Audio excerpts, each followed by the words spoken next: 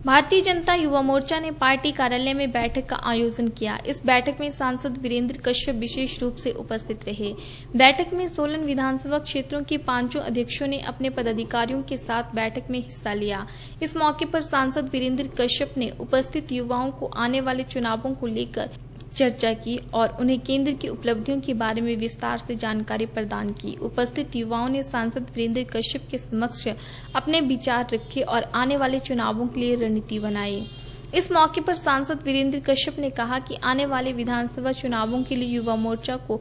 Charge किया जा रहा है। उन्होंने बताया कि 6 माह के भीतर युवा मोर्चा को जिम्मेदारियां सौंपी गई हैं कि वह अपने विधानसभा क्षेत्र में केंद्र सरकार की नीतियों, कार्यों और योजनाओं को बूथ स्तर पर लेकर जाएं और अपनी उपलब्धियों की जानकारी मतदाताओं को देंगे, ताकि भारतीय जनता पार्टी 2014 की जीत को 2019 में एक बार फिर से दोहरा सके। इस मौके पर कुछ युवा कार्यकर्ता पार्टी की कार्यप्रणाली पर सवाल उठाया और कहा कि जिले में युवा मोर्चा के पदाधिकारियों की पूरी तरह से अनदेखी हो रही है और उनके सभी कार्य अटके पड़े हैं, जिसकी वजह से कार्यकर्ताओं में भारी रोष पनप रहा है। अगर ऐसी स्थिति बनी रही तो पार्टी का जीतना कठिन हो जाएगा।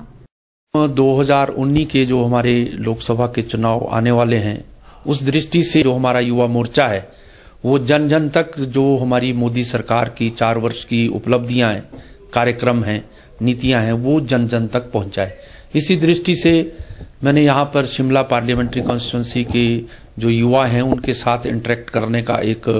कार्यक्रम शुरू किया है और आज ये सोलन जिला की जो बैठक है उसमें हमारे जो पदाधिकारी हैं और मंडल के अध्यक्ष, महामंत्री हैं, उन सबको आमंत्रित किया गया है और इसमें हम मुख्यतः इसी बात पर चर्चा कर रहे हैं कि अगले 5-7 महीनों में पूरी ताकत के साथ युवा मोर्चा अपनी पूरी शक्ति लगाकर बूथ स्तर तक, मतदान केंद्र तक उन योजनाओं को ले जाए, ताकि आम जनता का जो बेनिफिशरीज हैं उन तक वो हमारी योजनाएं पहुंचे।